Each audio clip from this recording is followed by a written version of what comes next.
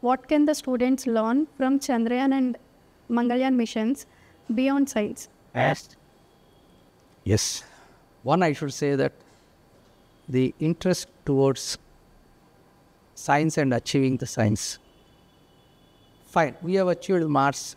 Some orbital way we have done, what kind of insertions we have done, what kind of equipments that we have done, that's fine.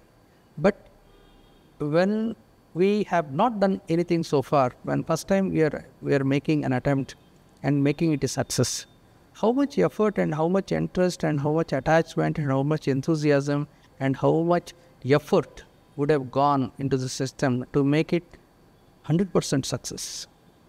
That means usually Indian mentalities could be limiting ourselves that I may not do, may not be possible for me.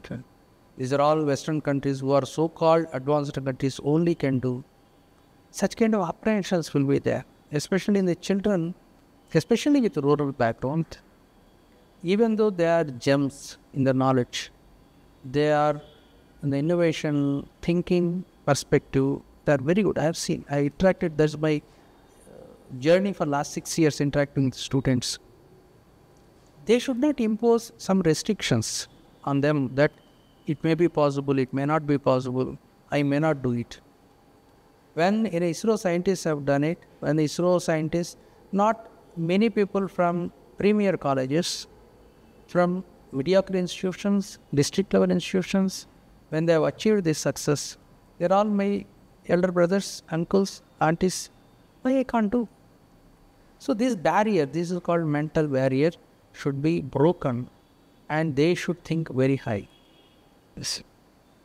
I should become a scientist, I should become an astronaut, I should become a serial entrepreneur.